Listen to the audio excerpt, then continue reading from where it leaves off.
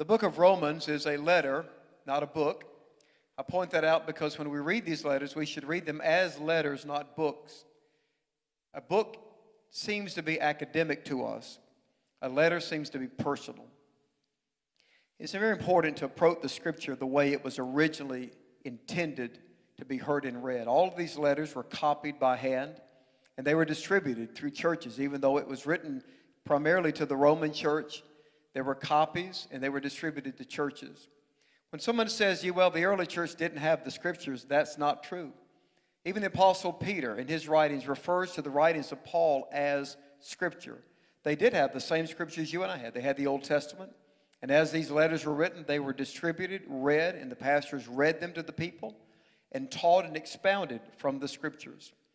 Paul wrote this letter on his third missionary journey. He had not really known the people of Rome that well, but he was writing to this early church. He was planning to visit them. He wrote the letter about AD 57, probably when he was in Corinth or Cenchrea, which is a seaport city on Corinth, about 6 miles from the city. We know that from the people that he referenced later on in the letter. Romans deals with a couple of basic questions. One, how does a person become right with God? The word righteousness means right, in a right relationship with God, because sin puts us out of step with God.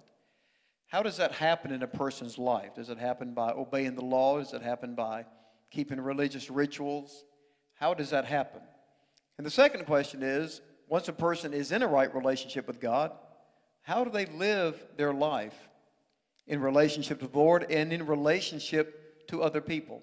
So those are the two predominant questions that Romans addresses. How does a person become righteous? And how does a righteous person live? Now, there's some reasons that Paul wrote the letter, three primarily ones. He wanted to prepare them for his visit. He wanted to come and visit this church. He wanted to give a complete and thorough explanation of what the gospel or the good news of Jesus is. And he wanted to talk about the relationship of the Jews and the Gentiles. These Christians that came both from the nation of Israel, and Gentiles means nations and other nations, and how they were going to live together. And this is a common issue in some of these letters because they had cultural baggage that they both brought in, regardless of where they grew up and what religious orientation they had.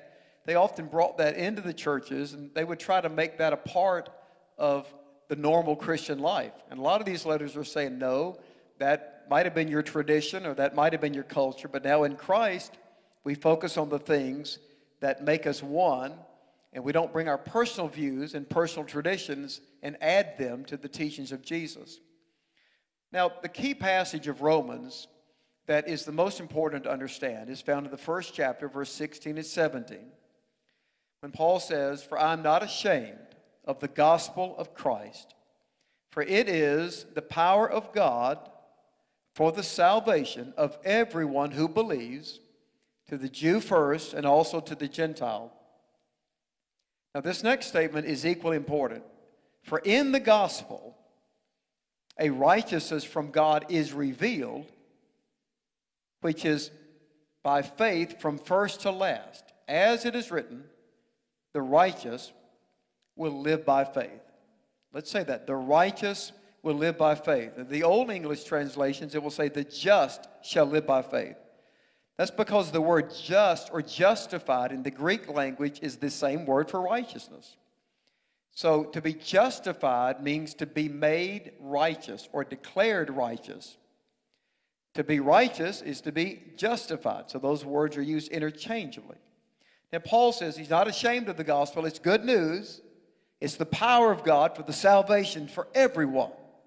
For the Jew first, because our Lord was Jewish. He came through the lineage of David. He was the Jewish Messiah. But not only the Jewish Messiah, he was the Messiah for the world. You remember the covenant that God gave Abraham in Genesis 12 and 3, that he would bless him, make him a great nation. What did he say? Through you, all nations will be blessed. Hear the phrase, all nations? So when you come to Isaiah, he says, my house will be called a house of prayer for all nations. The last thing Jesus said was go into all the world and preach the gospel to all nations.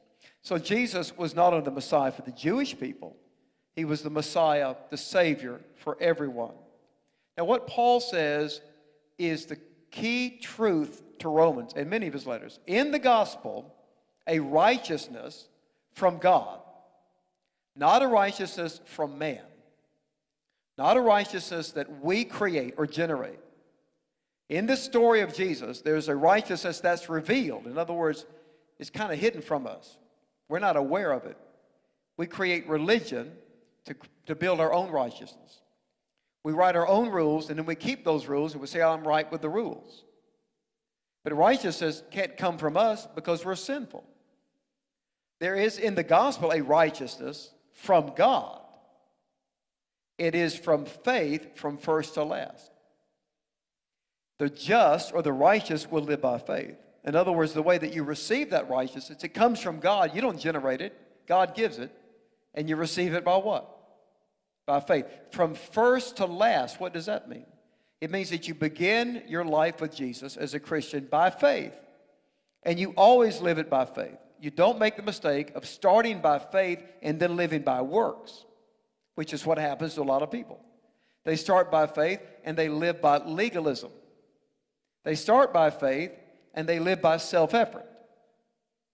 They start by faith and they live by ritualism. No, the righteousness comes from God. You're not generating it. It's a gift. And you receive it by faith from first to last. And he says this is nothing new. He quotes the Old Testament as it is written. In other words, this is found in Habakkuk chapter 2, verse 4. This is what was taught in the Old Testament, that righteousness is from God. It was provided through Jesus. He quotes the Old Testament to build the case of what it really means to be a Christian. The righteous will live by faith. Well, he, throughout this letter, continues to amplify that theme. And you'll find that theme in many of his other letters, especially in the letter to the churches in Galatia, the letter of Galatians. The just, the righteous shall live by faith. Now, Romans, as you know, is quite a lengthy letter. And this is the most intense explanation of the gospel, the most thorough. It is the most weighty of all of Paul's letters. It's the most theologically rich of all the letters. There's a tremendous amount of information and revelation in the letter written, first of all, to the Christians in and around the city of Rome, but written to all of us. So let's look at the letter of Romans as 4 separate letters, or this book we call it. Let's look at it as 4 small books. And this is the best way to kind of stay with what the themes and the topics that he deals with. The first book is chapters 1 through 5. He deals there with the subject of salvation, the power of God unto the salvation of everyone who believes. The second little book or section would be called separation. Well, how do we as God's people separate ourselves from this fallen world and live a holy, a different life? That's 6 through 8. The third little section is what we might call the sovereignty of God, or the selection of God, as he begins to deal with God's sovereign prerogative to select people, to select the nation of Israel, and even talks about selecting the Gentiles now who believe in Jesus to be a witness to the Jewish people. That God has the sovereign prerogative to select people for his purposes in the world. And that's where you would hear words like election, foreknowledge, God's right to choose who he wants for certain purposes. He deals primarily with Israel, Israel's rejection of the Messiah, God's love for his people. Paul talks about his intercession for Israel. And he talks about how all Israel will be saved, quoting the Old Testament prophets of Isaiah, Jeremiah, and Zechariah, that all Israel will be saved. The final section, or the fourth section, is what we might call service. He talks about living our lives in service to God and others in ministry. So let's go through these 4 sections, these 4 smaller books. And I would encourage you to read the letter like that. Just focus on the first 5 chapters and understand, well, this is the main theme, and watch how that theme continues to be developed. Now, that's my favorite section of Romans, by the way, is the first 5 chapters. That section there on salvation, or justification by faith. So the word justification means to be made what? righteous, and to be righteous is to be declared justified. He talks about, first of all, our need for God's salvation. If in the gospel, the message of Jesus and the work of Jesus on the cross and the resurrection is the power of God for salvation, the first question is, why do we need it? So it is as though Paul enters into a legal courtroom and he begins to build a legal case to prove us guilty. You know how a prosecutor presents a case to prove a person guilty? That's what he does in the first 3 chapters of Romans, and it gets very heavy. It doesn't take long to get under conviction, but that's the point. He wants us to realize the reality of sin. So he starts with verse 18, and he says, the wrath of God. And the wrath means the displeasure of God. It doesn't mean out of control rage. The displeasure of God. The wrath of God is being revealed against all the ungodliness of men who suppress the truth by their lies. He says they exchange the glory of God for images made to look like animals and birds and reptiles. Although they knew God, he says, they didn't think it worthwhile to retain the knowledge of God. He says that God gave them over to a depraved mind to do things that ought not to be done. God gave them over to their shameful desires. So he begins to describe the commonality of humanity in sin. And he identifies a lot of sins. And he shows us that when we throw away the knowledge of God, he says, first of all, it's revealed in creation. Romans 1:20 is one of my favorite passages. When he says, since the creation of the world, God's invisible qualities, his eternal power and his divine nature have been clearly seen, so that men are without excuse. So he shows the whole world, and he identifies our sins. And he shows how low we fall the further we get from the knowledge of God. As soon as we throw the knowledge of God out, our lives begin to be lived at a lower level. And you don't need me to build a case for that. You look at the culture today. Look at the music. Look at the arts. Look at what's going on in education. Look at the violence and the hatred. Look what's going on around the world. Look at the low level people live their lives. God is displeased with that. He sent a Savior to save us from that. But Paul wants to make sure that people realize they need salvation. So he has to build a case to convince people that sin is real. A case that we need made in our generation. We live in a culture that has thrown away we had it. We had it as a nation. We've thrown it away. And look at the lower standard of living that continues to happen in our culture. Well, then he begins to not only to deal with the nations, he then comes to his own people. Now, remember, Paul was a Jewish rabbi, very distinguished, very knowledgeable man, a very legalistic man. That's what he called himself in Philippians 3, concerning their traditions, a legalistic Pharisee. But now that he met Jesus, he realized that he couldn't be righteous by keeping the law or sacrifices. He needed God's salvation in Jesus. And he knew that his own people, since they were the covenant people of God, many of them probably didn't think, well, they needed Jesus for salvation because they were already in the covenant. So in the second chapter, verse 1 and following, he then turns to the Jewish people. And he begins to show them their sin, that even though they were children of Abraham, even though they were heirs of the covenant, that didn't make them right with God. Being right with God is not about what family you're born in or what nation you're raised in. It's about the condition of your heart before God. And that was the same challenge John the Baptist made to his people, remember? You don't say to yourselves, we're children of Abraham, because God can raise up children of Abraham from these stones. Repent, for the kingdom of heaven is at hand. So John made the same case that the Jewish people of his day couldn't dismiss Jesus, the Lamb of God, because they were children of Abraham or because they had the law or the temple or the covenants. Those are wonderful blessings. But salvation is a matter of the heart, right? And that's in Judaism. The psalmist prayed, create within me, O God, a clean heart and renew a right spirit within me.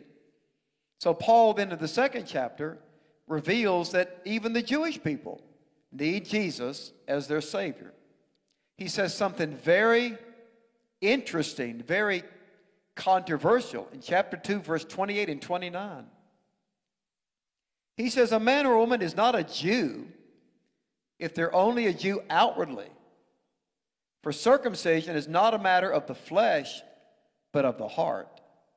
He redefines Judaism as people who have their hearts circumcised, which is not new. Moses used that phrase all the way back in the book of Deuteronomy, circumcise your hearts. That the circumcision of the flesh of the males of Israel was a sign of the covenant, an outward symbol, but it's not the covenant. The covenant is made between a man and God from his heart. So he builds all of this up, revealing sin, whether we had the law or didn't have the law. We had creation, that reveals sin. He finally comes to the climactic point of his presentation, and he says in Romans 3:23, all have sinned and fall short of the glory of God. Everything you read from the beginning of the wrath of God from heaven is revealed. All of that is building up to that one statement. All have sinned and fallen short of the glory of God. But that's not the end of the sentence.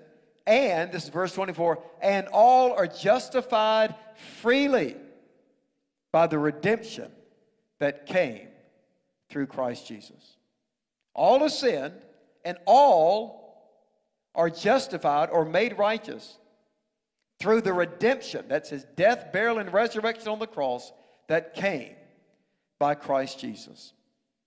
Well, can I be saved by keeping the law? Romans 3, verse 20, clearly, no one will be declared righteous before God by keeping the law.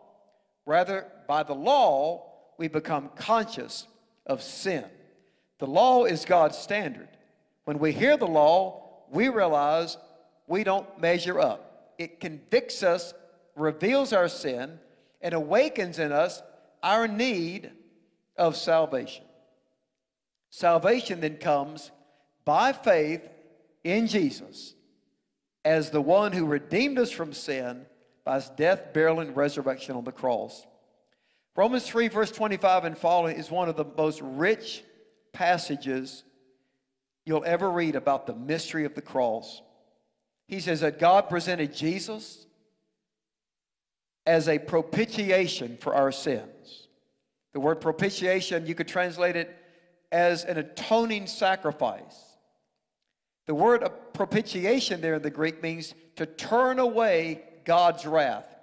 So he said in Romans 1:18, the wrath of God is being revealed against all the ungodliness of wicked men. But when that cross was raised on Golgotha's brow, the wrath of God that was upon us, turned away from us, came on Jesus. Jesus took our wrath, and because he took our penalty, God declared us justified and pardoned. That's why Jesus prayed from the cross, Father, forgive them, for they know not what they do. When you ask God to forgive you, it's not something that God has to decide to do now. It's something God did 2,000 years ago on the cross. You just need to receive it. God presented Jesus. The Greek word presented means he put him on public display for the world and the powers of the heavens as a sacrifice of atonement, as a propitiation for our sins. And that's why eventually Paul builds up to that climax. See, once you accept Jesus, the wrath of God that's against your sin is turned away. It's no longer directed towards you. And he says, there is therefore now no condemnation to those that are in Christ Jesus. No verdict of guilty. Why? Why can God declare me righteous? I'm not righteous. He can declare me righteous because Jesus took my wrath, took my judgment, paid my penalty, and gave me his righteousness as a gift. That's the good news of the gospel. And that's the righteousness that comes from God through the death, burial, and resurrection of Jesus. Righteousness, justification, is a legal term. It means to be declared righteous. It doesn't just mean to be made righteous. It has a legal meaning. It means to be declared righteous. So if you got a speeding ticket and went to the court and stood before the judge and paid your penalty, your fine, the judge would then declare you right with Georgia law. Correct? If you don't go and pay your penalty, they're going to put a court order out for you, and the next time they pull you over, that's going to come up on the police computer. Hey, you're still under the wrath of the first penalty, and they're going to haul you to jail. See, the reason you pay your penalty is to turn the wrath of the state of Georgia off your life. And the court can't declare you right with the state until you pay the penalty. But our penalty was sin, a debt we could not pay because we're sinful by nature. Jesus came, took our sin, took our debt, took our penalty, and that's the reason God can now declare us righteous. If you went to court with your speeding ticket and he said, well, pay it, and you said, well, I don't have any money, well, he's going to have to decide then what to do with you because you're not right with the court until you pay that penalty. But what if somebody in the court stood up and said, well, I've got $100, I'll pay it for him? The judge would take their $100 and declare you righteous. And that's what happened at Calvary. God took your sin. Buddha did not take your sin. He never talked about sin. Muhammad did not take your sin. He never talked about sin. Confucius didn't take your sin. He didn't talk about sin. Jesus took your sin, took your penalty, and God declared you righteous. Only in the gospel of Jesus will you find that truth presented. I've studied every religion, the great religions of the world, wrote a book on them. This is the only religion you'll ever hear that truth taught, that righteousness is a gift from God by faith. Religions will give you creeds and teachings and morality and holy days and offerings and caring for the poor, but they won't give you salvation. They won't present you with a free gift, a righteousness that comes from God. The next time somebody says there's no difference between the religions, you say there's a big difference. There are many religions in the world, but there's only one Savior. Now, lest you think, well, that's true now that Jesus has come, but how did they get saved in the Old Testament? The same way. They were looking forward to the Messiah. So in chapter 4, he builds the case for the Jewish people to let them know this is no new truth. He goes all the way back to Abraham. Chapter 4 says, Abraham is our father. Verse 17, verse 12 through 17, we are to walk in the footsteps of the faith of Abraham our father. Abraham lived 2,000 years before Jesus, and how was he justified? Genesis chapter 15, verse 6. Abraham believed God, and it was credited to him as righteousness. So Paul quotes that, Romans chapter 4, verse 2. He quotes Genesis chapter 15, verse 6, to say that people have always been saved by trusting God to do for them what they cannot do for themselves. And he presents the case. He said, if righteousness came by the law, or the promise God gave to Abraham came by the law, Abraham comes before the law. So the law of Moses wasn't given to save people. The law of Moses was given to give us a standard of how to live, to make us conscious of sin so that we knew our need of God's grace. We've always been saved by grace through faith. In all of Paul's letters, when he teaches justification by faith, he'll tell the Old Testament story of Abraham. Think about the significance of that. This truth runs from Genesis to Revelation. Well, chapter 5, he goes into just the blessings of justification. When I got out of college, of course, I'd accepted the call to preach. I couldn't get anybody to get me to preach, so I worked all kind of odd jobs. And I played at night in my brother's cover band, a couple of restaurants in downtown Atlanta, and worked during the day, construction jobs. And I got a job as a Kelly girl. That's on my resume. That's a temporary service. That's what they call it, Kelly girls. So I went down and applied. I got a few jobs. I remember working in a factory putting together metal shells in some factory near Six Flags. And I had a little green Gideon's Bible in my back pocket. I memorized the 5th chapter of Romans during my break on that job. There is therefore now no condemnation, he says in chapter 8, verse 1. I love chapter 5, verse 1. Therefore, being justified by faith, we have peace with God through our Lord Jesus Christ. Not only so, but we rejoice in the hope of the glory of God. We have access by faith into this grace in which we now stand, and we rejoice in the hope of the glory of God. Therefore, being justified by faith, we have peace with God. You want a relationship with God? You want to be at peace, not worried about your sin, your guilt? By faith in Jesus. Chapter 6 through 8, it deals with living a separated life from the world. Now that God has declared us righteous, we're born again, we have a new nature. We still have an old nature, right? And we feel that inner conflict. And so chapter 6, he begins and says, shall we go on sinning that grace may increase? Some people were saying that, well, the more we sin, the more grace we'll get. And he said, that's absurd. Shall we go on sinning that grace may increase? By no means. We died to sin.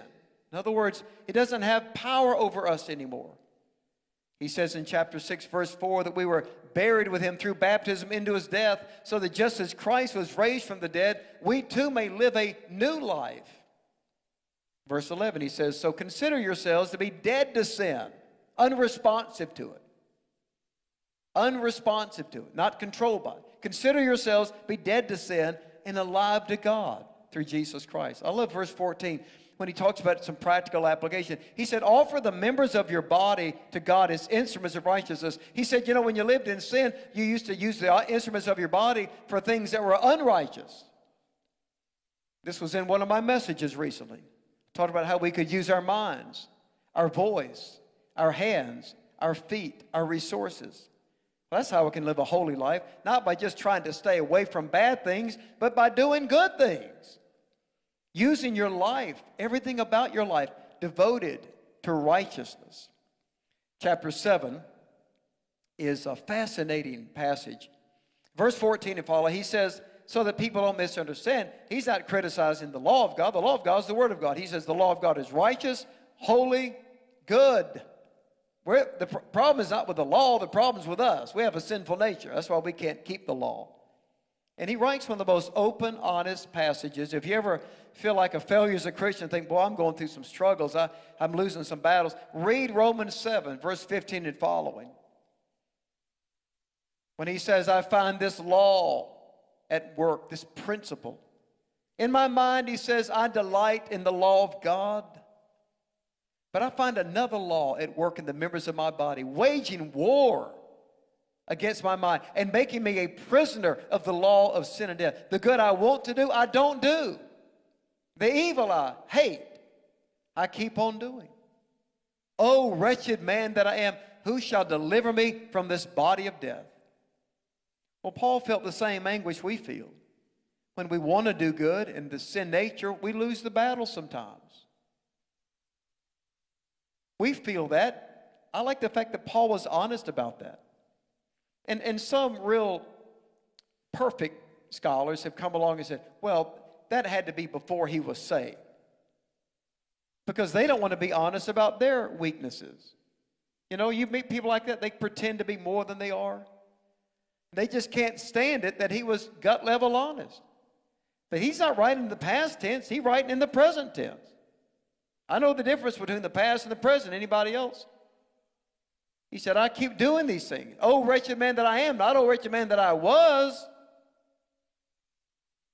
He felt that war. That's what Christian growth is about. And when you fall like that, and I get emails from people, and I talk to men sometimes at the altar. Oh, I failed, and we hate ourselves for it. The worst thing you can do when you fail and you sin against the Lord is to stay there and start saying, I just can't live this. You know, God didn't want to hear me ask for forgiveness. That's the worst thing you can do. When you fall, get yourself up immediately. You say, Lord, I'm sorry I did that. That was a relapse. I'm not going to live like that. That's not who I am. I'm the righteousness of God in Christ. Get back up. If you stay at that point of failure, that's what you're going to become. You're going to keep convincing yourself, I can't live a holy life. Living a holy life is about winning battles, and those battles will never stop in your life. You're going to win them more and more, and you're going to get stronger. But you get up and keep going. Turn to somebody and say, get up and keep going. I don't have any problem with people that fail. I have a problem with people that don't get up. You've got grace. You've got mercy. Get up. So he writes honestly about that. You know, it's interesting in Romans 7, he'll use the personal pronoun I about 20 times. Because that's what happens when you struggle. I'm this, I'm that, I'm not this. And he says, who will deliver me from this? How am I going to ever win over some of these battles of the flesh? That's when Romans 8, he changes. He says, there's therefore now no condemnation. He remembers something. There's no verdict of guilty is what condemnation means. To those that are in Christ, in a relationship with Jesus. For the law of the Spirit of life has set me free from the law of sin and death. For what the law could not do, and that was weak through the flesh, God had sent His own Son in the likeness of sinful flesh, as a sin offering condemned sin in the flesh, that the righteousness of the law might be fulfilled in us who do not live according to the flesh, but according to the Spirit. Those who have their minds set on what the sinful nature desires have conflict, but those who have their minds controlled by the Spirit have life and peace. The sinful mind is hostile to God. It is not subject to the law of God. What a magnificent passage Romans 8 is. Verse 12, we are debtors not to the sinful nature to obey it, but debtors to the Spirit. Verse 14, as many as are led by the Spirit of God, they're the sons of God. For God has not given us a spirit of bondage again to fear, but the spirit of adoption whereby we cry, Abba, Father. And the Spirit bears witness with our spirit that we're the children of God. The next time you fall, you remember that. The Spirit bears witness with your spirit that you're the child of God. Quit telling yourself you're not a Christian just because you fall. There's a difference between being a Christian and being perfect. You can be a Christian. You can't ever be perfect. Let the Holy Spirit bear witness with your spirit. You're the children of God. If we're children, then we're heirs of God and joint heirs with Christ Jesus. Verse 18, I consider that the sufferings of this present time are not worth being compared with the glory that shall be revealed in us. Verse 26 and 27, likewise the Spirit helps us in our weaknesses, for we do not know how to pray as we ought, but the Spirit intercedes with us with groans that cannot be uttered and expressed. Verse 28, in all things God works for the good of those who love Him, to those who are the called according to His purpose. For those He foreknew, He predestined to be conformed to the image of His Son, that He might be the firstborn among many brothers. Moreover, those He predestined, He also called. Those He called, He also justified. And those He justified, He also glorified. What shall we say then in response to these things? If God be for us, who can be against us? He that spared not His own Son, but delivered Him up for us all, how shall He not also with Him freely give us all things? Who shall lay anything to the charge of God's elect? It is God that justifies. Who is he who condemns? It is Christ who died, yea, rather risen again, and is seated at the right hand of God, who ever lives to make intercession for us. What shall separate us from the love of Christ? Shall tribulation or distress or nakedness or famine or peril or sword? No. In all these things we are more than conquerors through Him that loved us. You remember this the next time you fail. For I am persuaded that neither death, nor life, nor angels, or principalities, or powers, or things present, nor things to come, nor height, nor depth, nor any other thing in all of creation shall be able to separate us from the love of God which is in Christ Jesus our Lord. Praise the Lord. So that's all I have time for, is half of Romans. So you're going to study the next little book on Israel, election, and you're going to read about Jacob have I loved, Esau have I hated. You're going to say, how can God say that? That's not about salvation. That's not about heaven or hell. All it means is I chose Jacob and his lineage for my purpose and not Esau. God loved Esau. God blessed Esau. But God had the sovereign prerogative to choose Jacob for what He wanted him to do. When you read about election, for some of you, if you grew up like I did in Presbyterian, you're used to words like election, predestination, foreknowledge. People say, well, God has predestined some people for heaven and hell. No, He hasn't. And when you read that passage, you won't hear one reference to heaven or hell. You won't read one reference to eternal salvation. It's not about election for salvation. It's about God's sovereign prerogative to elect people to do, and He elected Israel as a witness to the nations. He's elected the Gentiles now as a witness back to Israel. It's about His sovereign prerogative to elect or select people for ministry, for His calling and His purposes, not their eternal destiny. And the last part is just incredible. The last book on our service. I'll just close with a few personal highlights. It's magnificent the way that begins in chapter 12. He begins to tell us how we ought to live in service in the church and then in the world. Chapter 12, verse 1 is magnificent. I urge you, brothers, in view of God's mercies, that you present your bodies as a living sacrifice, holy and pleasing to God, which is your spiritual worship, and be not conformed to this world, but be transformed by the renewing of your mind, that you may prove what is God's good, pleasing, and perfect will.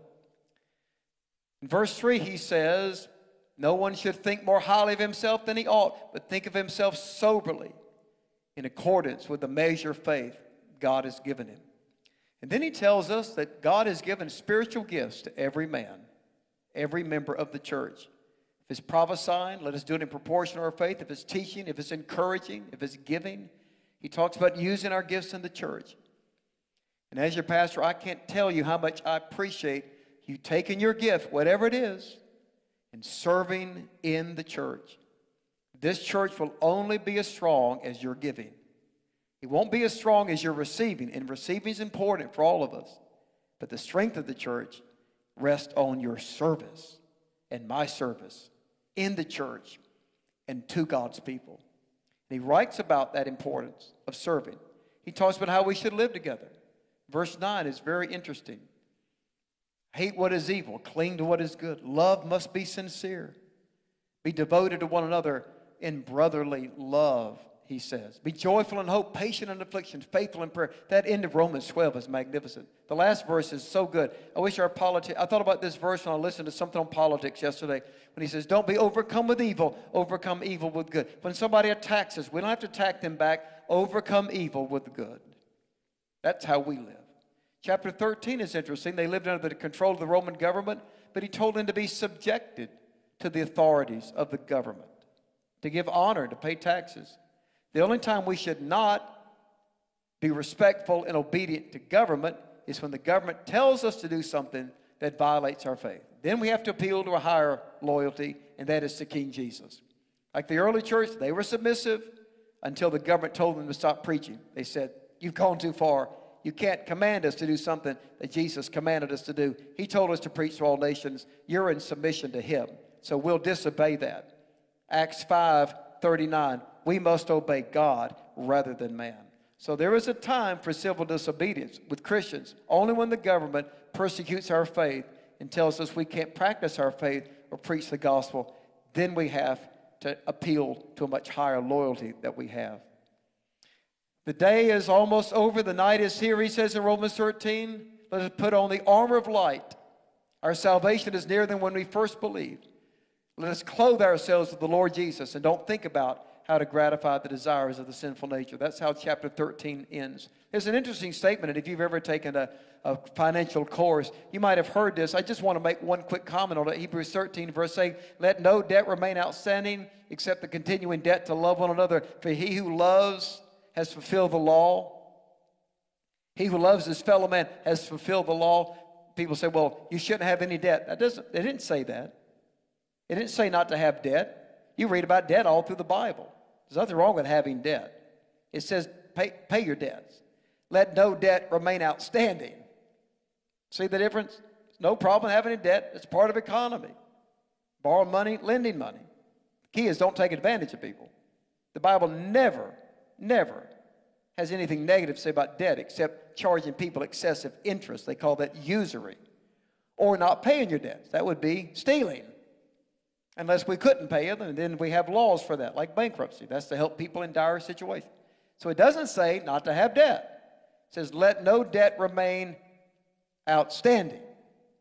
But one debt we never pay off, and that's to love one another. We're always indebted to each other, to love no matter what anybody does to us. We owe them a payment of love. Let's all make our payments to our wife, to our children, to our friends, even to our enemies. We owe everybody love. Chapter 14 is one of my favorites. It's very important for Christians to read this. Christians came from different cultures like we do. They had different opinions about things. What kind of foods to eat, what to drink.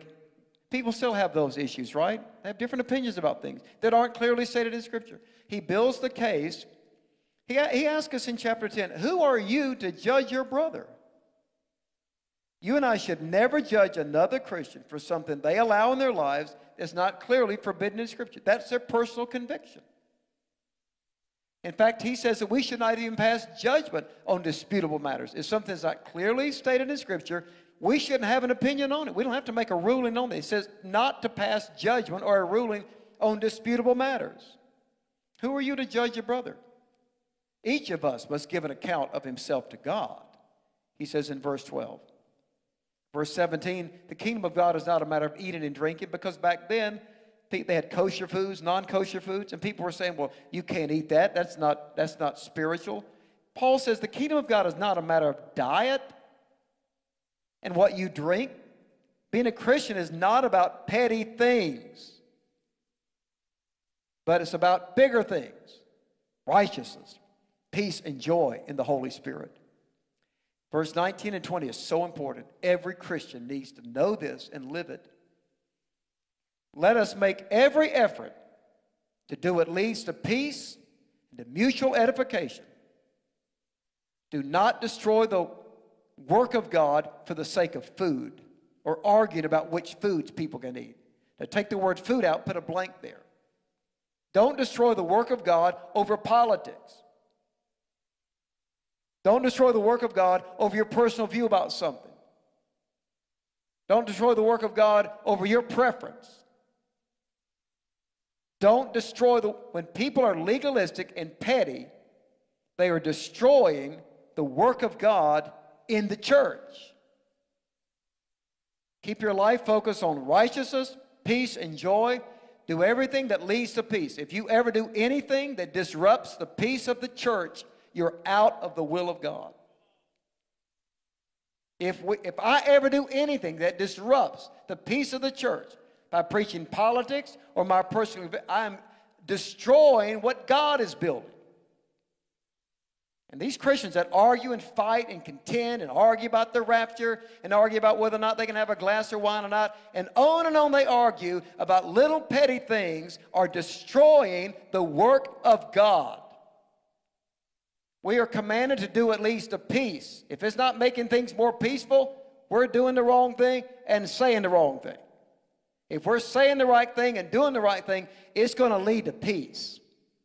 And mutually, everybody's going to be built up. People aren't going to be knocked down or condemned or destroyed. I love that passage, and I think it's so important. And I can speak straight for you because you're men. I can talk straight here because it's a men's group. Let's do at least a peace and the mutual edification. If we have personal convictions, that's great. But Paul says, whatever you believe about these things, read it for yourself. It's in chapter 14. Whatever you believe about these things, keep it between yourself and God. Don't tell it. Nobody wants to hear it. Right? Read it for yourself. I'm quoting. Keep it between yourself and God. Chapter 15's got a couple of my favorite highlights. Chapter 15, verse 1. The strong ought to bear the failings of the weak and not to please ourselves. If you're married, you know, sometimes in your marriage, you're going to be stronger than your wife. And sometimes your wife is going to be stronger than you. How many people don't want to give up on their marriage because their mate is weaker spiritually? The stronger one ought to bear the infirmities of the weak and not to please ourselves. Because there's going to come a day when all of us are weak. We're going to need somebody who's stronger to help us, not condemn us. In verse 7, accept one another then, just as God has accepted you in Christ. What a spirit of acceptance. Well, it ends with a benediction. I just want us to read it together out loud. A fantastic benediction, a closing. And there are many of these in Scriptures. A benediction means a word of blessing. I love that whole chapter. So it's the very end of the letter, chapter 16, verse 25 through 27. Let's read this. Now to him who is able to establish you by my gospel and the proclamation of Jesus Christ, according to the revelation of the mystery, hidden for ages long past, but now revealed and made known through the prophetic writings by the command of the eternal God, so that all nations might believe and obey him. To the only wise God be glory forever through Jesus Christ. Amen. Lord, we thank you for your word. We receive it gladly tonight and pray that we will grow in grace and knowledge of our Lord Jesus Christ. In your holy name we pray. And everyone said amen.